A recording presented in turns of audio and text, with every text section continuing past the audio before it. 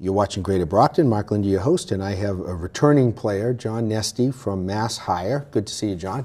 Welcome. Good to be here. Thanks for having me. You got something interesting to talk to us about. It's something called MOVE. Okay, you're going to have to explain what that means. Sure. Okay. Sure, yeah. So Brockton Area Transit, or BAT, they're continually updating and upgrading their fleet of vehicles. So often they have to decommission some vehicles that still have some usable life. So we were fortunate enough as their partners with Mass Hire, Workforce Board, that they generously donated an old dial-a-bat bus. It's a 25-footer. Yeah.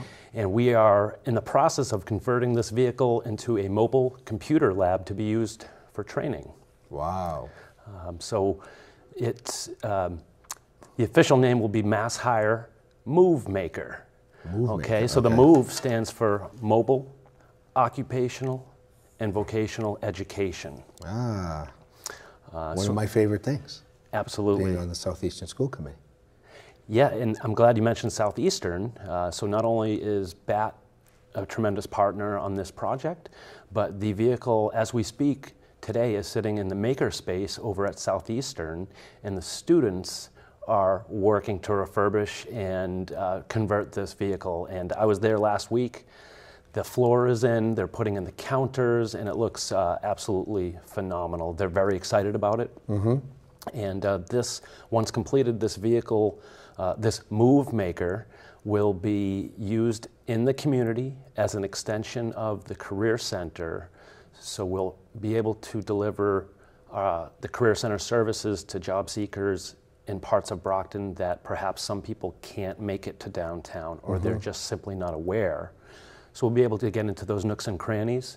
And additionally, the Move Maker, the mobile classroom, will be made available to area employers to utilize to help train and retrain their existing employees. In some cases, there are some companies, manufacturing companies, for an example, that have large square footage in their facility, but they might not have a computer lab for 10 individuals. So we'll be able to support our employer partners as well with this vehicle. So it's really just a very unique vehicle and opportunity, and there's really nothing like it in the area. And so it's going to be noticeable when the Move Maker finally hits the road.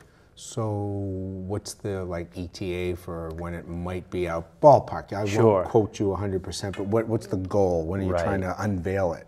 Well, if you think about how close we're getting to the school vacation for summer, so again, being at Southeastern just last week, they had mentioned that there's 33 days left. Right.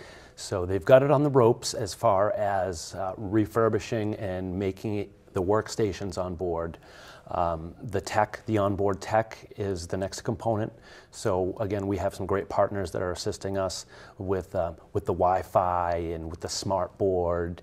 So we would anticipate that sometime this summer, there'll be some sort of grand unveiling. And of course, we'll use the exterior of the vehicle to highlight our partnerships and to really deliver, our message from Mass Hire that we're here in the community. We're here to help people better their life by giving them more skills, updated skills, so that they can continue to pursue their career paths and have a good life and provide for their family. So it's all good. Well, we'll certainly help you promote it, and then we're going to obviously get on the bus and take a ride, and we'll be there for the unveiling. I think that's very exciting. You said, is it the only one of its kind with all the Mass Hires that you know of? As far as we know, it's the only vehicle of its kind in this area for this purpose. Okay. In doing some research, there's several schools, colleges, particularly in the Midwest, where these types of vehicles are used to deliver distance learning because in some parts of rural Arkansas it might be 4 hours to the nearest higher ed institution. So again, our goal with this vehicle is to capitalize on, again, the opportunity that was presented to us with the help of BAT, and certainly with Southeastern, who are great partners, and to really have that buy-in from the students, from the community, and from the workforce system as well, to really, put rubber to the road, so to speak, and get this vehicle out and continuing to help the community. That is great. I can't wait to see it. Maybe I'll get a sneak preview. We have a school committee meeting coming up, and we get to go. The superintendent likes to take us into the makerspace anytime he gets. Sure. We built 2 tiny houses over there. That's right. I don't know what we're doing again this year because we have the open house always in November, and usually we have something we like to showcase. Maybe it will be that vehicle.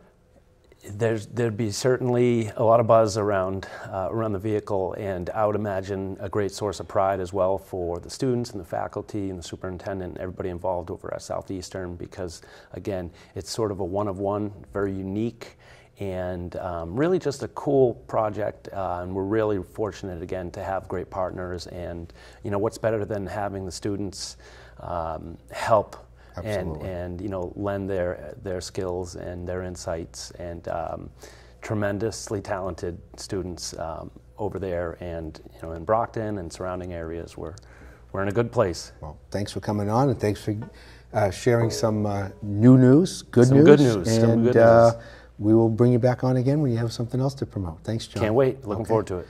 You're watching Greater Brockton. Mark Lindy, your host. Stay tuned for more events, places, people, and faces right here in the City of Champions.